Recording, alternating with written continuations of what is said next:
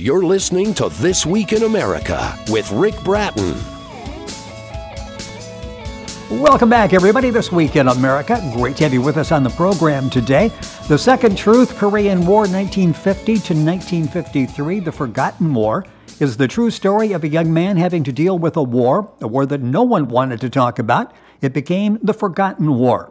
The author and Korea war veteran is John Viola, a first-time writer. It's a story he felt he had to tell. It's funny, sad, heartbreaking, and entertaining. The Second Truth, Korean War, 1950 to 1953, The Forgotten War. The new book, author John Viola, with us on This Week in America. John, welcome to the program, an important book. Thank you for being with us on the show today. I'm honored to be on it. Well, this is a war that we really, as I'm reading the book, I realize I don't know that much about. And let's go back how this whole book came about. You started doing some daily exercising with your wife, and the two of you were talking, and you would tell stories from back in the Korean War, and you decided, I really need to go back and put this book together and let people know what happened during that period. That was my wife's decision. So she liked your story, and it's like you need to put a book together and tell this story. My wife is an avid reader, and she gets all of the new books that come out from certain authors, and she's done that for years and years, so I value her opinion. So every time I finish a page, I would give it to her and let her read it. She's read my book about 7 times, and I saw a bookmarker in it, and I think she's doing it again. Well, I'm sure you pick up a little something different each time you go back and you read the book. The book is called The Second Truth. The author, John Viola, our guest on the program. The book's available at Amazon, all the usual places. You can link on directly to our website and get information on John's book. Let's talk about the Korean War. I was shocked and almost had to read 2 times when you had the casualty list there. Talk about the casualties in the war and a whole number of soldiers that are still considered missing in action. In the Korean War, we had about 54,000 people killed. In Vietnam, as a comparison, they had 58,000.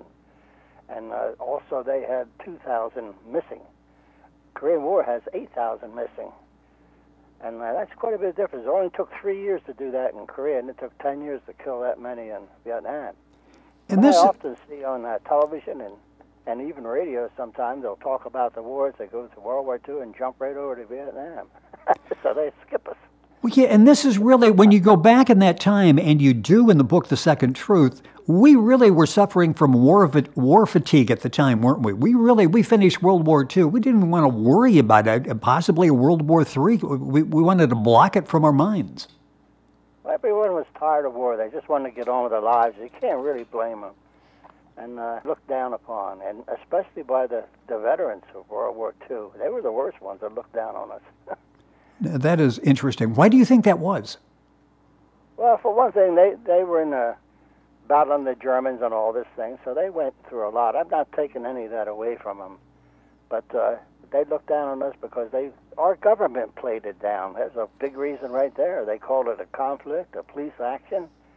But to us, it was a war, no doubt about it. I was in a division of 4 destroyers. Our flagship was hit in Wonsan Harbor by a large mortar, and another sister ship was hit 2 separate times by gunfire from the shore batteries. Most of the time, we were out there protecting the big ships like the carriers and cruisers. Right. And that was with the Task Force 77 in the Sea of Japan. And the Sea of Japan was, the other one's what? The Yellow Sea had Task Force 95, mostly British, but we operated with them too. And that was, I lost my train of thought. Well, yeah, that was a difficult time. You were in the Navy as a lab technician. Talk about that. And you were really at the forefront. You would see bodies and you would see the wounded soldiers. Yes. Now, how difficult was that when you're looking at victims of war? Well, when I wrote some of those stories about that, like I say, I would read it to my wife. Some of those things I couldn't read out loud. My voice would just choke up. I couldn't do it. Still today, I still can't read some of those stories. Yes. In the book we're talking... twice as long, or twice as many pages as it is. But there's no filler in it at all. It's just one thing right after another, and very interesting, I thought, and historic. And again, some of it's sad, heartbreaking, but still a lot of funny things happen, too. Yes, and you'll find it in the book, The Second Truth, Korean War, 1950 to 1953, The Forgotten War. John Viola, the author, is our guest on the program. It is a true story. It's difficult for you, obviously, to talk about a lot of these stories. As you were going back, remembering them, putting on paper, and writing the book, what did it do for you? Was it helpful to you in trying to reconcile these years in your life? I think it was a closure. In World War II, or rather one, they called it battle fatigue. No, shell shocked. In the World War II, they called it battle fatigue. They didn't have a word for it in Korea. And ever since then, it's what, PST, post-traumatic stress. Yes. We had it. We just didn't know it. For years, we just put it out of our mind. We didn't think about the war, and we don't talk about it. And I was in a hardware store at one time, and there was a man wearing an apron. He obviously worked for the store, and he had a hat on that was a Vietnam vet's hat. And I was wearing a Korean War hat, vet hat. He saw my hat, and he said, "Welcome home." It almost brought me to tears. I didn't realize that how much that war affected me until I wrote that book. Yeah, the book is The Second Truth. It's an excellent read. It's a war that, it is forgotten. And tell the story of how you came up with that title, The Second Truth. Well, we left, when I transferred over, I was actually reassigned to a destroyer in the Pacific somewhere, so I had to get transportation on a troop ship. And this troop ship was loaded with Marines. I mean, a lot of them. So as we left, we passed by Alcatraz, and then all these guys were shouting, hollering, having a good time. There was a lot of noise going on, and everybody was up on the deck. Then we started approaching the Golden Gate Bridge. I was kind of surprised because it's orange. I thought sure it'd be gold, but it wasn't. It was orange. And they were still cheering and hollering. We went under it. They're still at it. And then one guy said, "They can't send me to Korea," and everybody laughed, this sort of thing going on. Then as the Golden Gate Bridge started getting smaller, and then it got quiet, unbelievably quiet. You could even hear the throbbing of the engines on this big ship. That's how quiet it was. I think we were all thinking the same thing. This might be a one-way trip. And then when I got to Japan, I ended up at a receiving station. I had to wait for transportation to my ship. And that was a good time there. It was a beautiful place there. Then my ship finally came in the harbor, and I had to catch a boat to get out there. And it was tied up. There was 4 ships in the division, and they were tied up to a destroyer tender, a repair ship. Right. And then I went up this high ladder, and I'm afraid of heights. Boy, I had to force myself to do that one. Then a sentry met me at the deck and took me through the ship and down the passageway, outside, and I'm looking down at the destroyers. The first time I've ever seen one. And then the one closest to the ship, I saw a lot of sparks flying around, a lot of noise going on. And as I got closer, I saw it was hit by a big shell. And it was right in front of the after smokestack where there was 2 dummy loading machines, and they were gone, and there was a hole there. And that ship was just loaded with shrapnel, holes everywhere. The back of my neck, the hair stood up. And then I realized what the Chinese proverb from the monks said about the second truth. You know something, but you don't really know it until you experienced it. That's where I experienced it. I realized then that I'm going to go where he came from, and it's a good chance I'm not coming back. Well, and so many of your friends didn't. You talk in the book, The Second Truth. I think there were 28 in your class, and 14 were either killed or wounded. So a lot of people, and you were on ships where people you knew lost their lives. Yes. We were heading for we were with a Task Force 95 with the British when we had orders to hot shot it down to then it was called Formosa. Today it's Taiwan, I believe. And there's a strait there between China and Taiwan. Taiwan's a large island, and that's where the nationalist Free Chinese were with General Chiang Kai-shek. And of course, China was communist, and we went down there because the Chinese were building up a lot of troops on their side, and the nationalist Chinese were doing the same thing, and they were preparing to attack one another. We had to go down there in the middle to stop that, and we did. But we had to go there at flank speed, which means very fast. And on the destroyer, that means, you got to be careful and bad weather. But the weather was fairly decent. There was some swells out there, but not that bad. And on a day like that, where you get some swells, you get a little bit of spray every time the ship goes up and down. There's some spray comes back. So we used to take all of the clothes down to the shorts, go in front of the mount one gun out front, and catch the spray. And this was what was happening. And I was going to do the same thing later, but I wanted to write a letter, And so I was down in the mess hall when we felt like we hit something. We were going very fast. For conditions, we normally wouldn't be going that fast. And we hit something just like put the brakes on. And then the alarm went off that said man overboard. My station was in the whaleboat.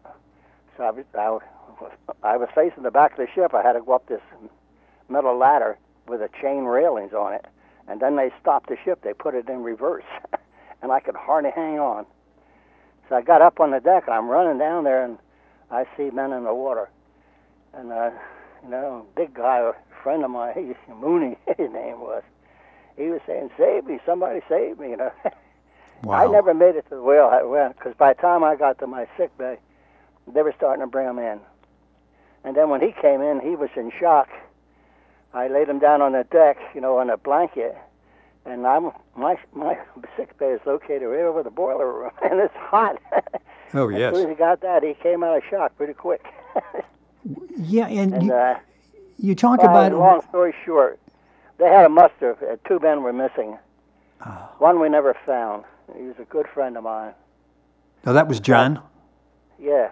Yeah, and you talk about him because you were just with him shortly before all of this happened, and he just cut his red beard off, and you didn't recognize him at first because he looked different. You're just with him. He just shaved it off. Yeah. And I was teasing him, I just came out of supper, and he was up on the deck, and I was teasing him about him. You look like a kid.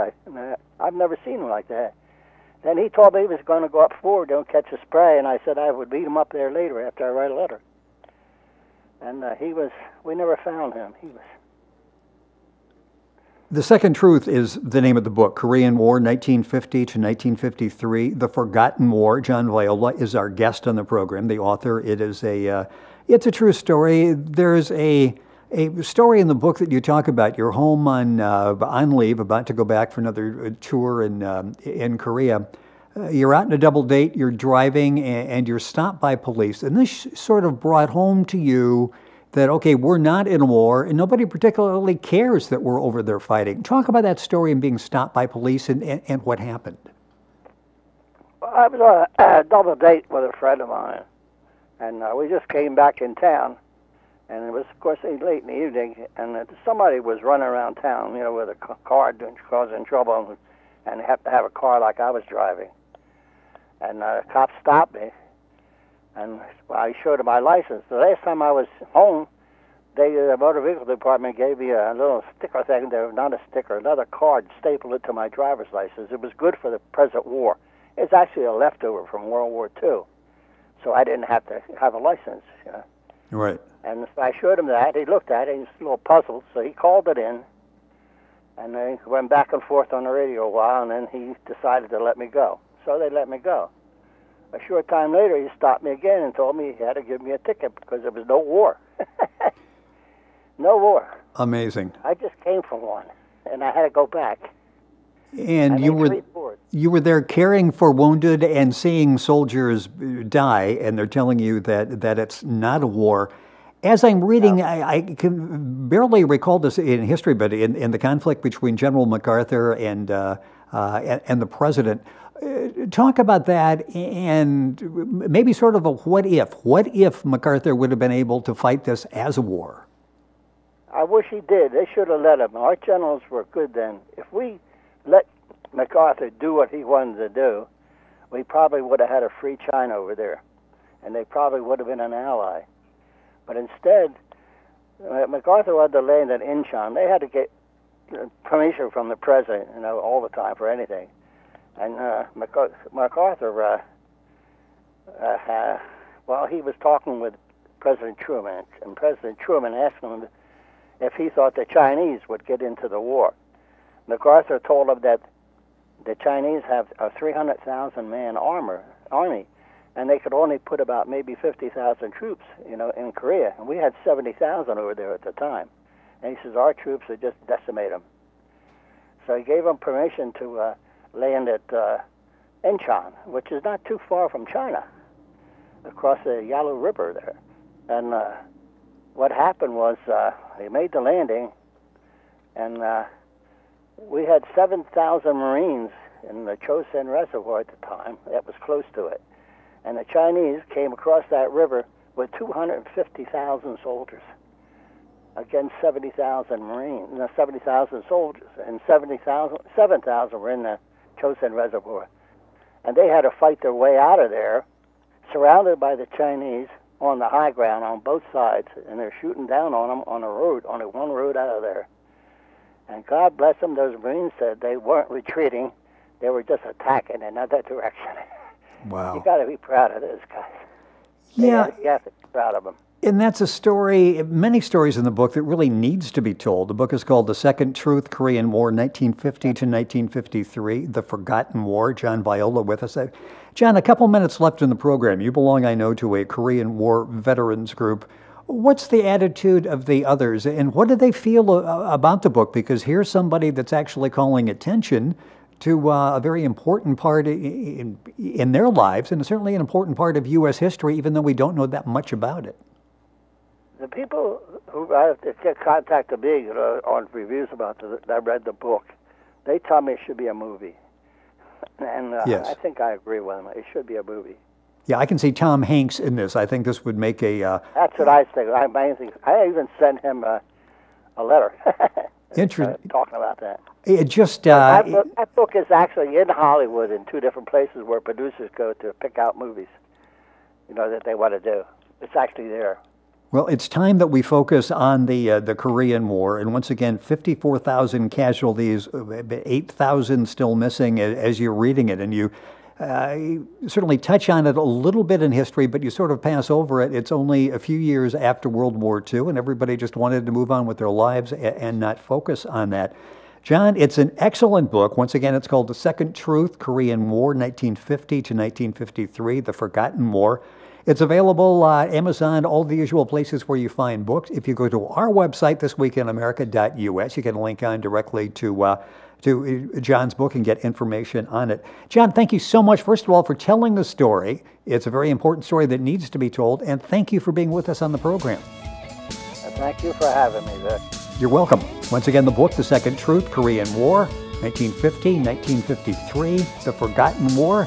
The author has been our guest in the program, John Viola. We're back after these messages. Don't go away.